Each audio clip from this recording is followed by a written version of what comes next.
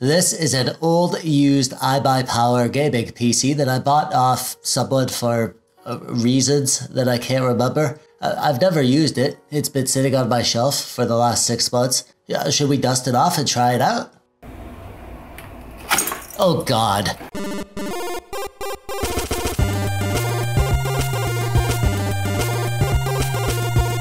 Oh hey, how you doing? I'm TechDweeb, welcome. Thanks for clicking on the video. Do you like dusty, old, cheap, pre-built gaming PCs from companies that have a terrible reputation? Well, you're in luck, because this is supposedly an iBuyPower gaming PC. That's what the ad on Facebook Marketplace said. iBuyPower gaming computer with an Asus 1 millisecond gaming monitor, gaming keyboard, gaming mouse, and Logitech speakers. I bought this late last year for $500. Judging from what I know about this PC, I'm going to guess that this was originally bought from iBuyPower in like 2017-ish. So like 5 years ago. As for the specs, well, I didn't really know what I was getting. The guy didn't seem super into computers. I asked him about the specs and he just said AMD FX processor, 12 gigabytes of RAM with a GTX 1050 GPU. But when I asked him what model of the 1050 it was, he showed me a photo of what was obviously a 1060. I think that's one of the reasons why I got this at a good price. At the time, the GPU shortage was in full swing. And I think if he had the GTX 1060 listed properly, it would have sold much sooner at the price that he was asking. The main reason I bought it was for the GPU. That GTX 1060 at the time was worth more than half the price of the entire PC itself. I wanted to make a few videos on the GTX 1060 because it's still the most popular GPU on Steam. And I did eventually make a video about it, and that was a fun video. If you want to see the performance of this GPU alone, then I'll link to that video in the description below. Dividing the price up amongst the components, I estimate the value of this GPU from this purchase at $200. The monitor at $100, the mouse and keyboard and speakers and Wi-Fi at $50, which means that the rest of the PC, you know, the motherboard, the RAM, the CPU, the hard drive, the case, that should be worth $150. A pretty good deal if I do say so myself. To be honest, once I got it, I yanked the GPU out to play with, and I also started using the monitor and the mouse. The monitor I didn't know anything about, and it turned out to be a 165Hz monitor, and it has G-Sync, which is a very nice surprise. Usually when a gaming monitor is included with a Facebook computer, it probably means it's just a regular, normal, non-gaming 1080p monitor. So getting a 165Hz 1080p monitor with G-Sync in good condition, that's a great score. The mouse was pretty good too. This is the Corsair Harpoon RGB mouse. I have another Corsair mouse that I use, but it's really nice having a decent wireless mouse. Just to use on my test bench when I'm building and testing PCs and stuff. So that's another nice surprise. The rest of this stuff is nothing special. There's a cheap piece of garbage e-waste keyboard, but it has the WASD keys in red, so that's how you know it's for gamers. Some cheap Logitech speakers, a USB Wi-Fi thing. Those light strips you see in the background, those didn't come with the PC. Those are mine. I use those to make the video look more interesting. Is it working? Oh, and the monitor didn't have a stand, so I had to MacGyver an old unused monitor stand onto the back.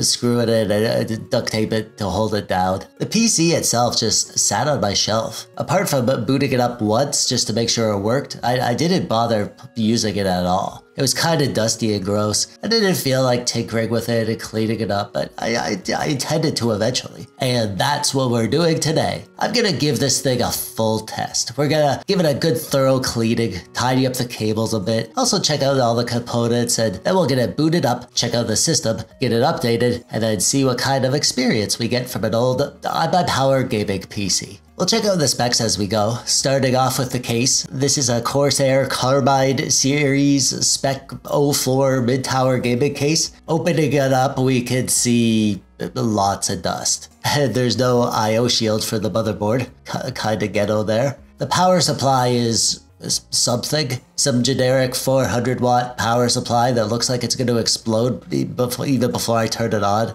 That's always an exciting adventure. Here's our GPU, this weird OEM GTX 1060, plugged in with one of those SATA to 6-pin adapter cable things. The motherboard is an ASRock 970M Pro 3 apparently, and the processor is an AMD FX something. I don't know what it is. So this will be a fun surprise for both of us.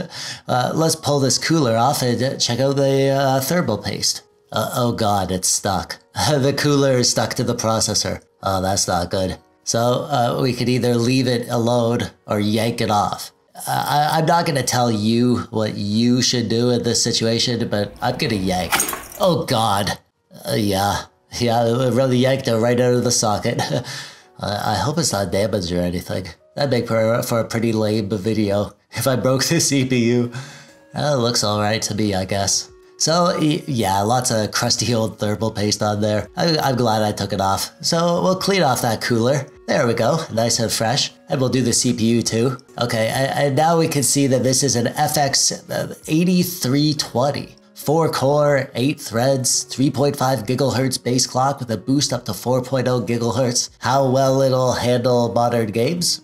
I don't know, but we'll find out in a bit. There's our 8GB stick of RAM and another 4GB stick. At least it's running a dual channel. What else do we have here? 120GB Western Digital Green SATA SSD. That'll be enough for a system drive. And what's this? Western Digital Blue 1TB mechanical hard drive. Cool. That's actually pretty good for a PC at this price point. We have 2 fans, one 120mm intake fan at the front, and another 12mm exhaust at the back. Space for more fans, of course. This is a decent case, although I really hate red cases. This whole PC has a red vibe though, so I guess it's fine. Good for people who like red things. As you can see, the cable management is bad. It's non-existent. And around back, yeah, no cable management to speak of. I don't know if iBuyPower did this mess of cables, but I suspect they did. I doubt the guy who sold this to me knew anything about what plugs plug into which plug holes. The dust can't be blamed on iBuyPower though. Actually, speaking of dust, let's give it a good cleaning, shall we? Using my air duster with the built-in brush attachment, which is essential.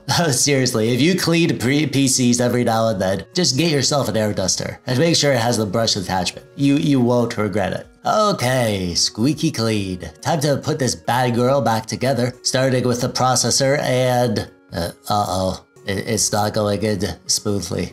What's going on?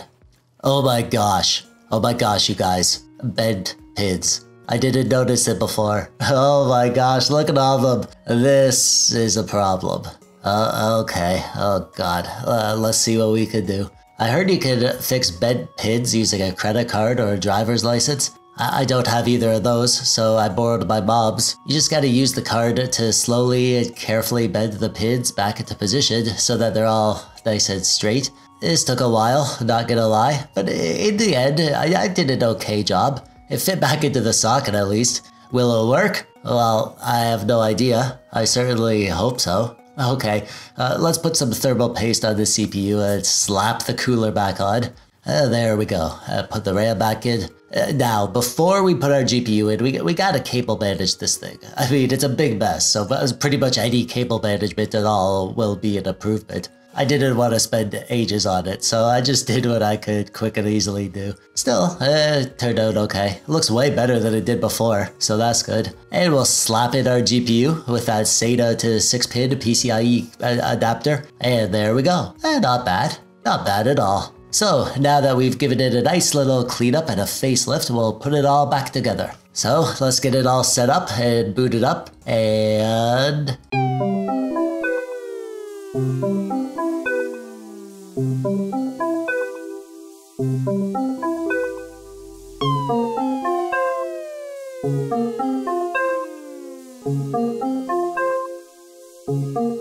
Yeah!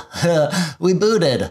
I was actually pretty worried that I'd mangled that CPU beyond redemption. I'm glad to see I didn't dweeb it up too bad. Here's our CPU, 4 cores, 8 threads, 3.5 gigahertz, and our RAM running in dual channel at 1600 megahertz, and our GPU, the GTX 1060. And look at this, not only are there red fans, there's also a red light strip. I didn't notice that until just now. I'll run a quick Unreal Valley benchmark just to make sure that we're all good. And yeah, looks like it's working good. Great, actually. We're good to go. So I'm going to get this thing all updated, install Steam, all that good stuff, and then we're gonna try out some games. Should we do that now? Are you ready? All right, and go. Starting off, as always, with Shadow the Tomb Raider. I tested this game in my standalone GTX 1060 video, so I knew it would work okay. I went with 1080p with the medium preset. I got an average of 50 FPS. This game feels really good. It's not 60 FPS, but that G-Sync on this monitor really feels much smoother than you would expect at this FPS. This is a fine FPS to play this game with a controller. I'd play like this, sitting back on my couch with a controller, no problem at all. You really gotta hand it to the GTX 1060. This is the most popular GPU on Steam for a reason. It's really held up over the years.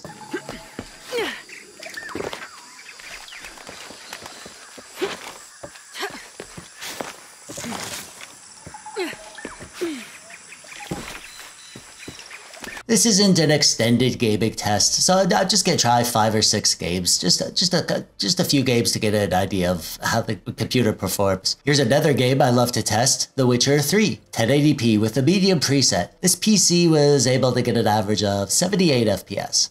That's just awesome, and it looks awesome. Seriously, this game looks good even at low settings. I wasn't expecting it to do this good, to be honest. Almost 80 FPS? That's freaking awesome. There were some stutters at the start, but they went away after playing for a while. But that might be because I was running this off an external hard drive, so don't take too much stock in that. This game ran amazing on this PC, and that's freaking awesome.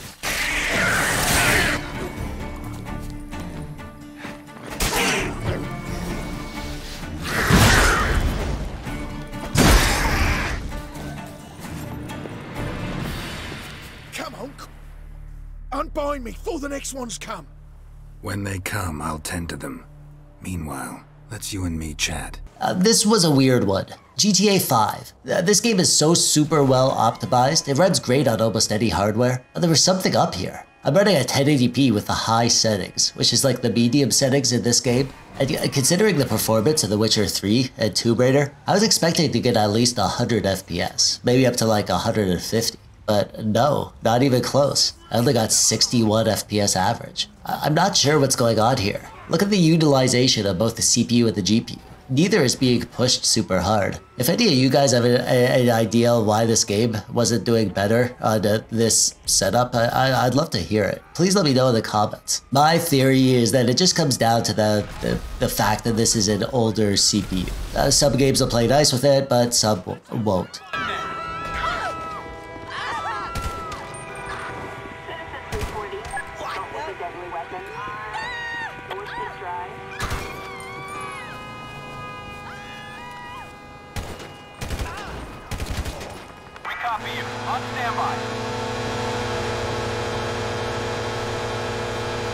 Here's another game that didn't run great, but it ran acceptably. This is Elden Ring.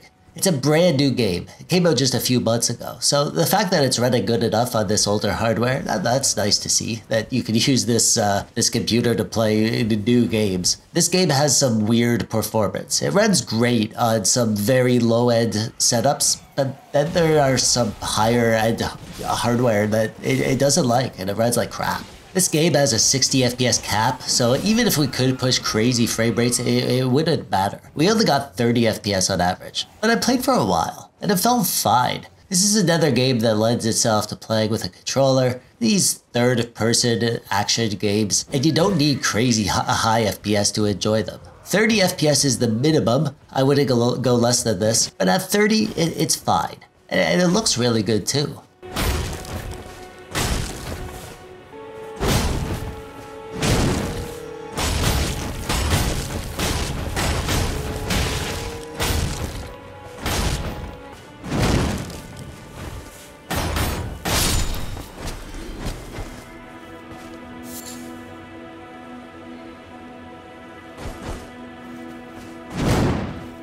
Moving along, here's Cyberjunk 2077, the beast, the ultimate benchmark. This game is the new Can It Run Crisis. It's very demanding, and it's not very well optimized, so it's a good test of hardware. It's also a newish game. If your PC can run this, it can probably run anything. And yeah, it's sort of running. We're at 1080p, but we had to turn down the graphics to low, and also the crowd density. And I used some FSR 1.0 to get a bit of a boost. FSR is set to quality, and I got an average of 40 FPS. The 1% lows weren't great, but it was playable.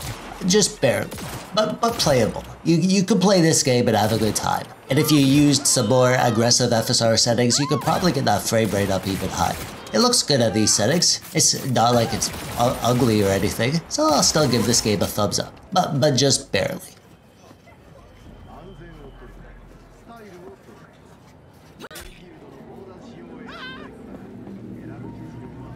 Two more games to test here. I really wanted a few games that would let me take advantage of that 165Hz G-Sync monitor. The computer came as a bundle, the PC and the monitor, so obviously the guy who had it used this PC to play some high refresh rate games, esports style games. So I had to try some CSGO. Running at 1080p with the lowest settings, and it ran amazing, as you would expect. I couldn't get the MSI Afterburner FPS counter to work, but you can see the Steam overlay FPS counter at the top left there. I'm going to estimate that I got an average of around 180 FPS. Sometimes it would drop into the low 100s, but sometimes it would be above 200. It felt amazing on this 165Hz monitor.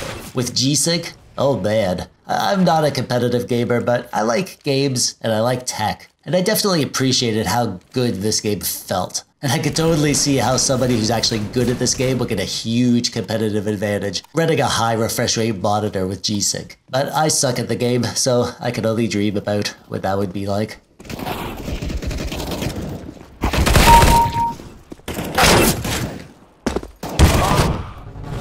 This was the game I was most excited about, so I saved it for last. It's Doom. For some reason, as soon as I got this computer, I had a feeling that Doom would be the game for me. Like, the PC's all red, and so is Doom, so it has that going for it. And with a high refresh rate monitor, Doom is an amazing experience. It's also very well optimized. It runs freaking awesome on a wide variety of hardware. And it feels amazing to play when you can get that FPS really high.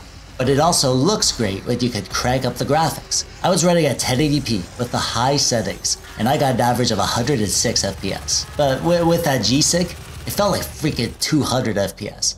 I don't mess around with adaptive sync on my main rig. I only have FreeSync on my ultra-wide monitor, and it's not a perfect implementation, so I don't bother with it. But this monitor, with this PC, when the stars align, and you get a game that runs well and lends itself to high refresh rates, oh man, it is something special. This was very fun. I'm gonna play some more tonight on this PC, right after I finish this video.